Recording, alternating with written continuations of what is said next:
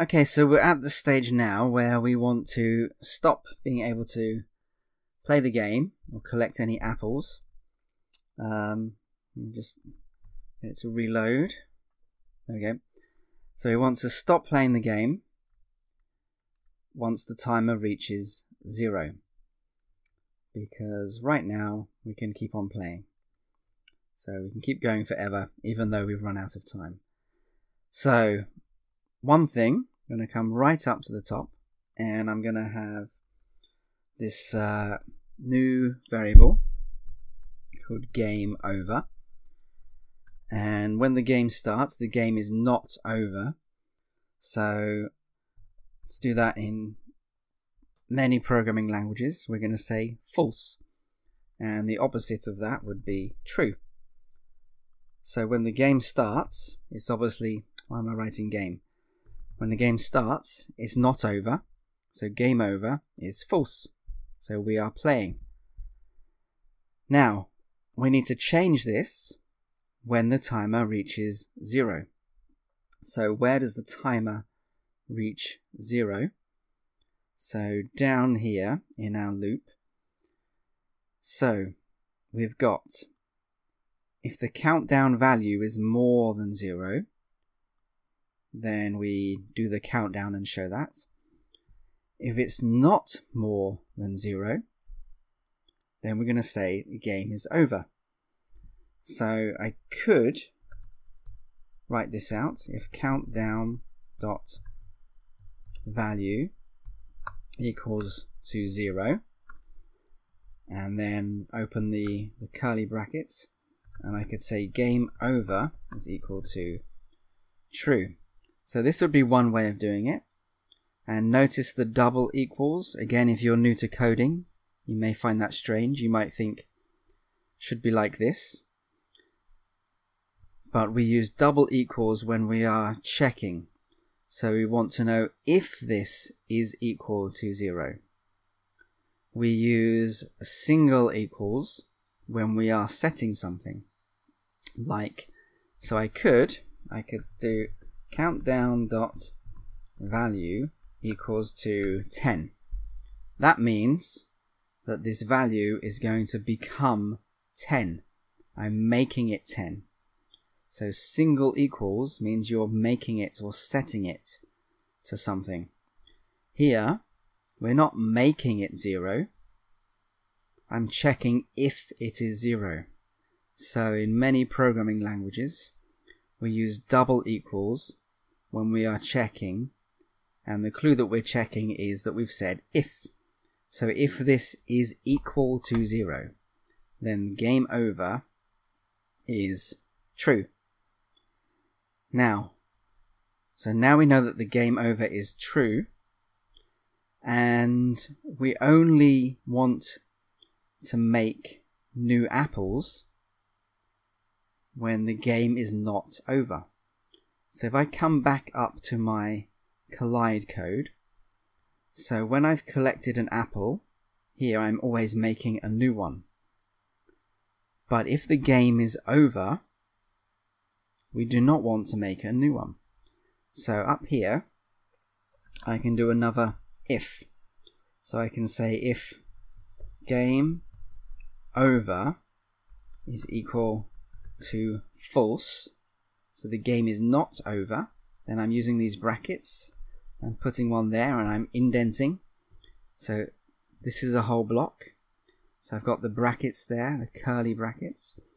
So if game over is equal to false, then we're going to make a new apple. Okay, remember game over is equal to false at the beginning. So at the beginning, we can make new apples. But once our countdown reaches 0, we say the game over is true. So it's not false, so we can't make new apples.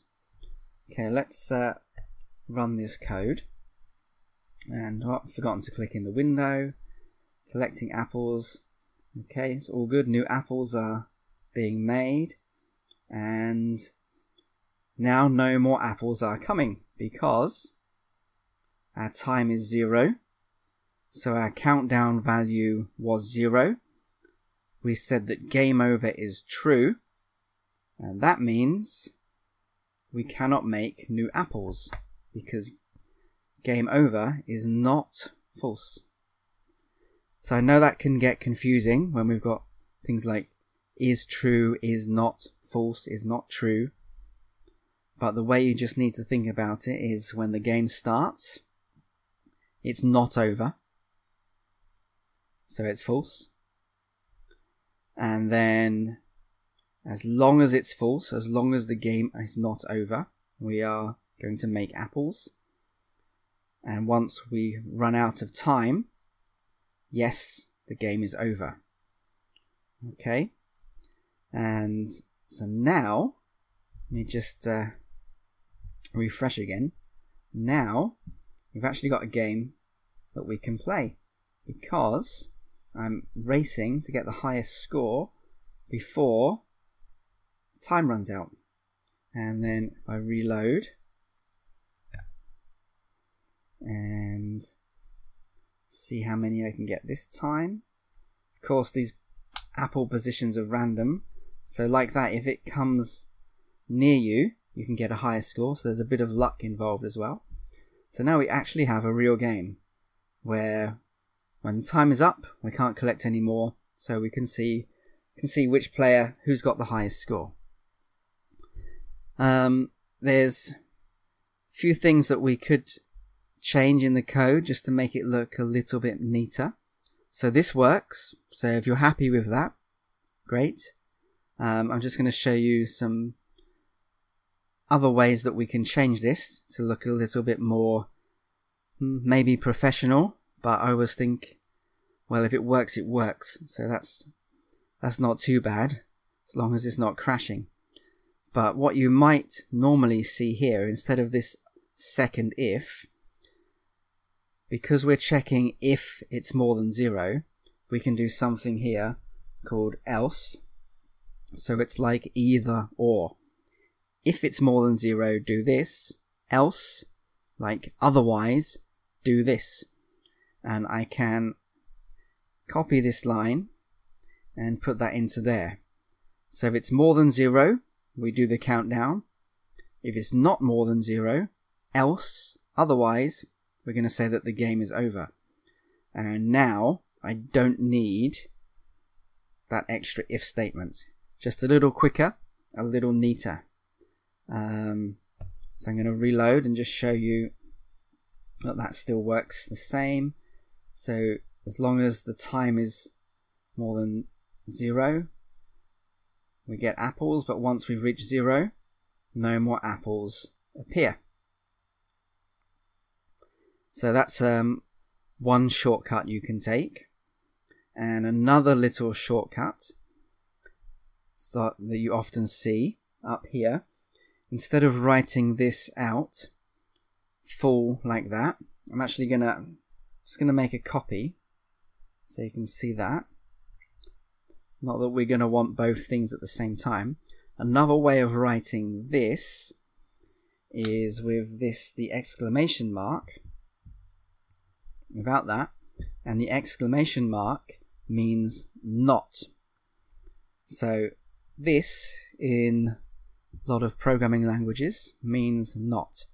So if not, game over. So if it's not game over is the same as if game over is false. So if that's confusing, don't worry about it for now. You can just write out the whole thing like this. But these are basically the same thing. And in fact, if I get rid of that, that is the same thing as this. If game over is a shortcut way of saying if game over is true. And if not game over, that means not, is a shortcut way of saying this. But if that's confusing, don't worry.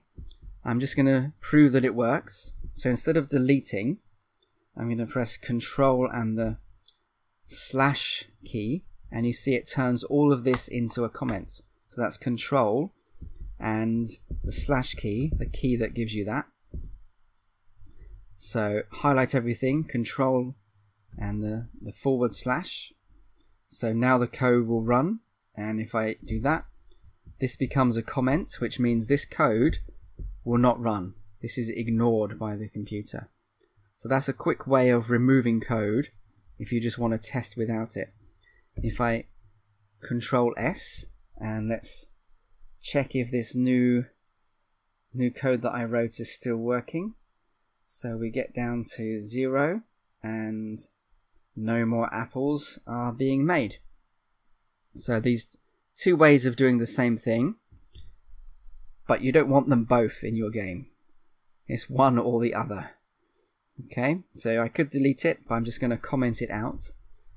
And then it's up to you which one you use. If this is getting confusing, you're forgetting what that means, you can write it out in full until you get a bit more familiar.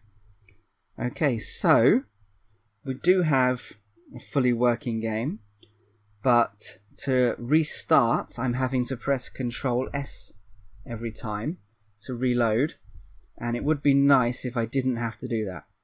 So the final part will be having a system where I can quickly reload the game within the game.